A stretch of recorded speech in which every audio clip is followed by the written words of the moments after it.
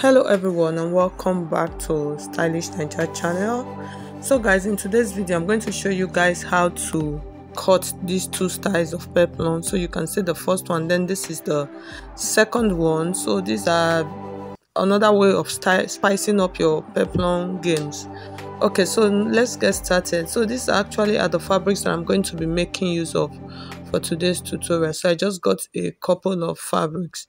So the first thing we are going to do now, actually we are going to cut out the first one. So I'm just trying to clear off my table and then get the fabric. Okay, so the first peplum that we're going to cut out, so this is the fabric. We're going to cut out this triangle peplum. So that's the first one we are going to actually cut out. Okay, so you fold your fabric into four, the same normal way you fold your normal fabric when you are cutting out your flay, your peplum.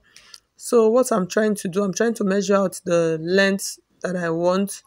So there are two things that you need to consider when doing this. The triangle part, which is the longest part, you have to put that into consideration. So that should be the length that you use to fold your fabric. Okay, so if you can see, this is about 15 inches.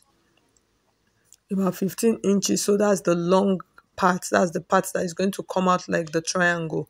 That is going to be the longest part. So the next thing now, what I'm trying to do now, I'm trying to measure the sides to see what I have. So for this side, I'm going to be using actually about 10 inches. So before then, what you will do after folding that, you add your waist measurements. That depends on the waist measurement that you are using to cut out your peplum.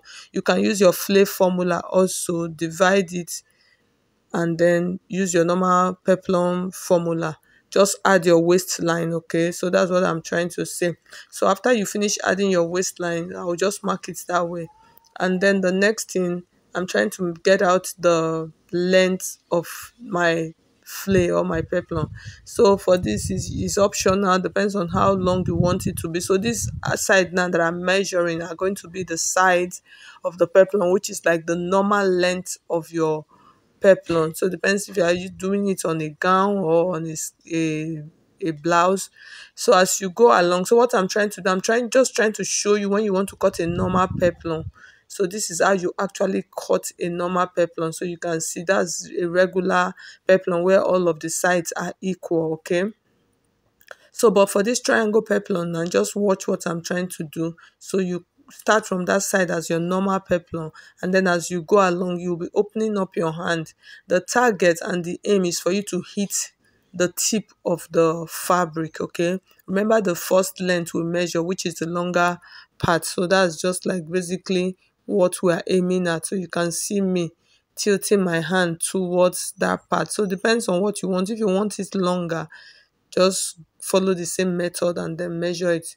So after marking it, so I'm just trying to use my pattern curve to curve it out nicely. Okay, so depends on if you want it curvy, if you want it sharp, or so depends on what you want. So you can just use your pattern curve. So at the end of the day, you can see how it looks like. Okay, it's not a very big deal.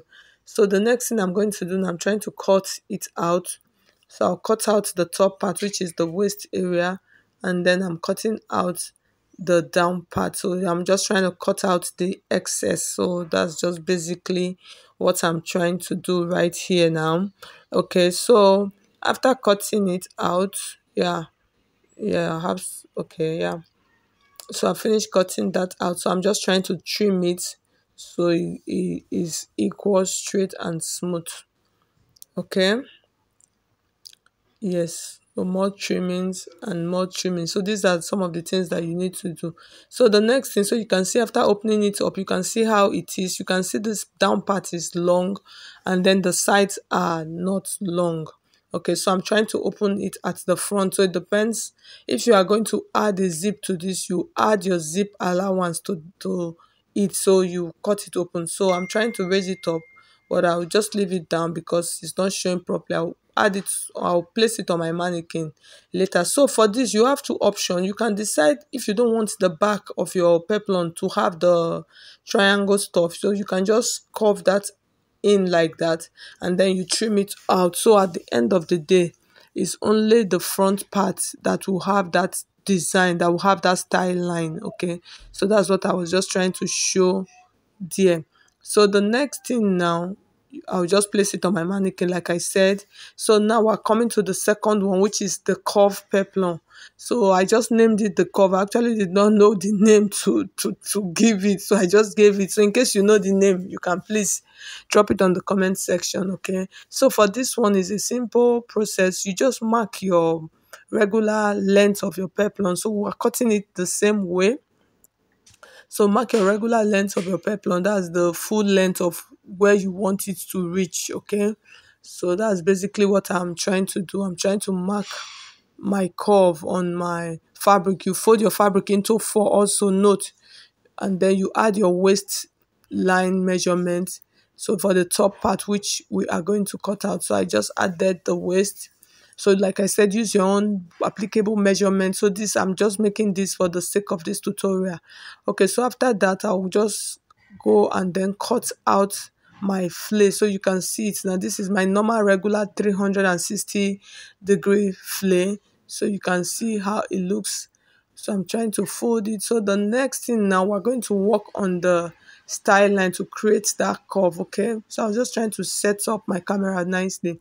So now from the center part, that's the folded end, I'll come up by 4 inches. So this depends on how up you want it, the curve to be. Okay, so from the center part of the waist part, I'm going to measure it and then measure the center.